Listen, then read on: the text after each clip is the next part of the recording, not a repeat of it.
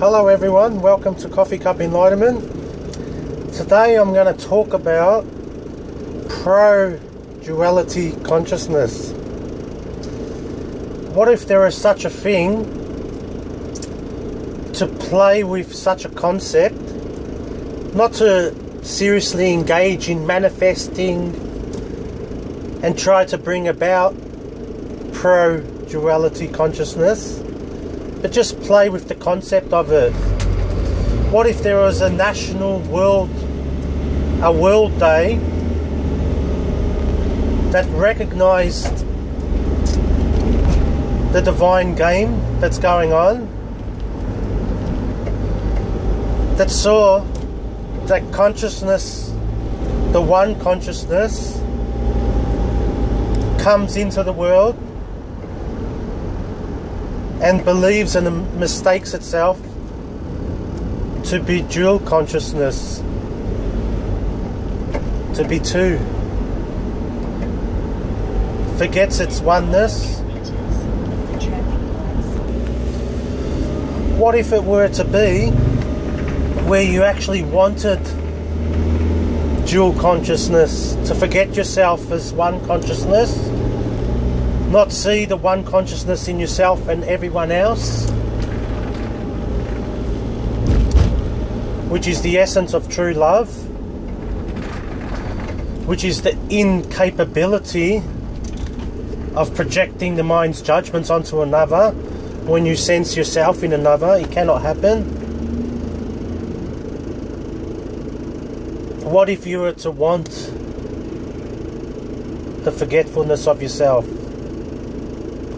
To believe in yourself as a concept, to want yourself to be a concept. What would this do to the concept structures that exist?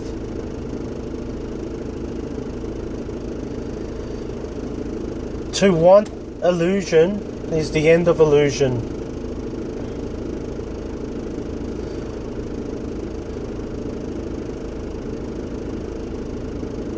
To want to hold on to a conceptual individual identity with the knowing that you are not that, but with a deliberate attempt to want to hold on to that, makes this conceptual self slip out of your grasp ever more faster. What if there was such a thing as a pro-dual consciousness day? Dual Consciousness Day that celebrated our last days of dual consciousness, that knew we're all going to eventually go back to oneness consciousness realization, to the return back to home. So why not celebrate and enjoy our delusion, our illusion, our sense of separateness?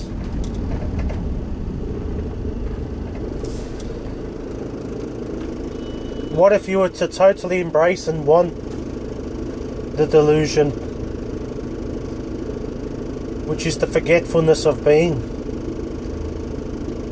the one consciousness coming into the world and mistaking itself as a concept?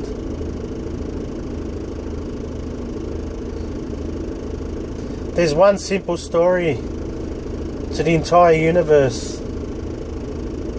God consciousness was. God consciousness came into the world and believed itself to be a concept.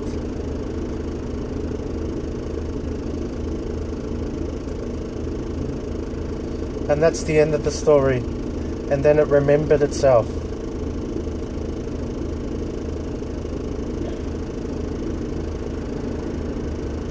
There's lots of energy in the world, and there's nothing wrong with it, with anti-duality consciousness. Let's stop this unconsciousness. Let's fight against it. And let's bring about consciousness. And this is okay to do. But in the bigger picture, when you step back,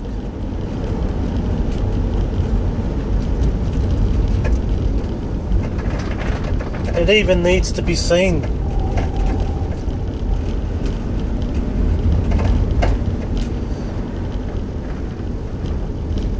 That even there is a slight energy here that is it itself somewhat flavoured with duality consciousness.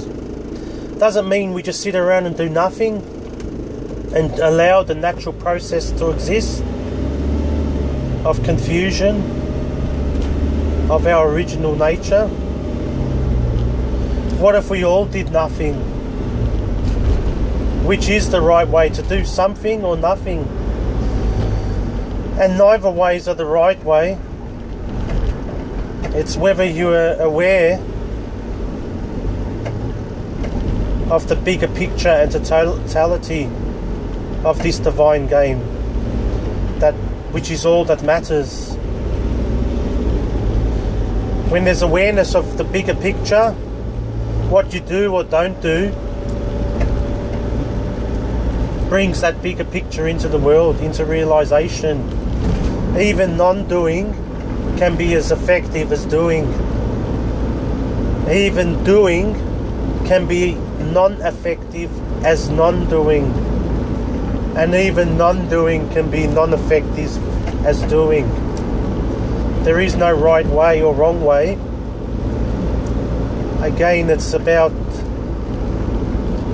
are you aware of the bigger picture of what's really going on? When you look at another, maybe to take action to help another, are you treating them as a broken individual that needs to be fixed? Or are you seeing them as unbreakable, as ever perfect, but temporarily forgotten of who they are? And your assistance flows into that. Even if your intentions are good to create better change, if your intentions are driven with our awareness of the bigger picture, that the other person is just as perfect as you, and there is nothing broken, and there is nothing wrong, then there's no victim and there's no perpetrator in your actions. Your actions become neutral. Your actions are purely directed to create positive change and don't bring about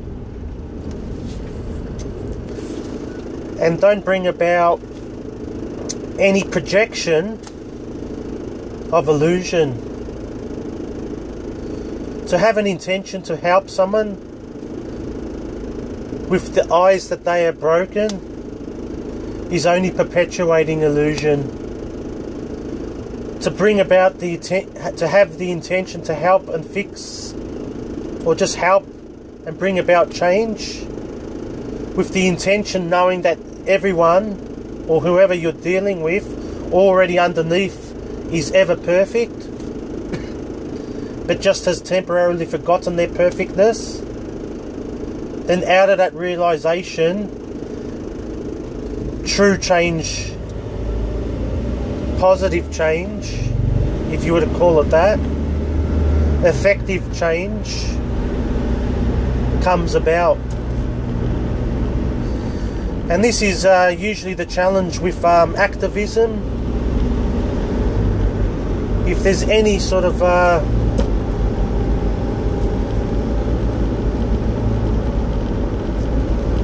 very heavy, strong flavour of perpetratorness within the flavour of the intention to create change,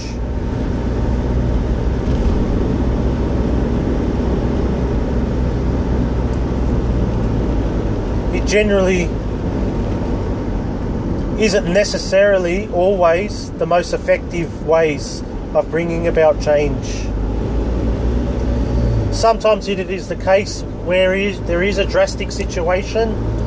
Sometimes it takes for a bit of drastic measures. And you can call it maybe a bit of forceful measures. But even here, in such drastic, forceful measures, the true intention can come along and fuel that and be its source. There's no victim and there's no perpetrator. Action is just taken for what's needed, and it is neutral.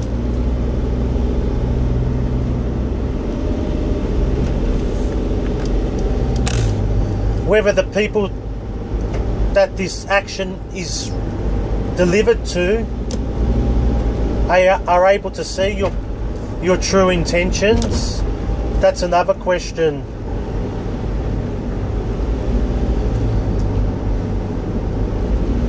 It's the example of the institution system of the worlds that attempt to correct behaviour in the world, but in doing so only magnify it year after year, no matter what their good intentions are. The saying, the road to hell is paved with good intentions, points to this.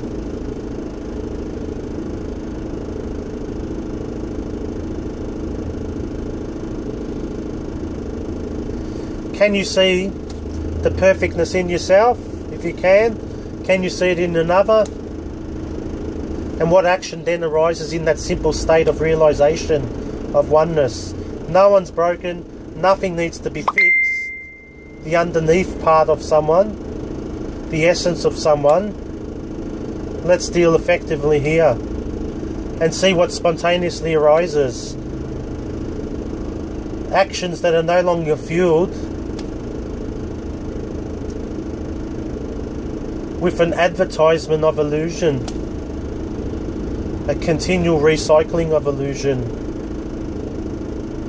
This is effective change. And how beautiful if you participate in so-called non-effective change and see the opposite effects manifest, to then realise, allow that to bring you more into realization of the perfection of everyone and seeing the perfection in yourself and others. So either way, whichever direction you go, awareness comes in anyway. But this, to have awareness about all this, just can help accelerate the process a little bit. Thank you.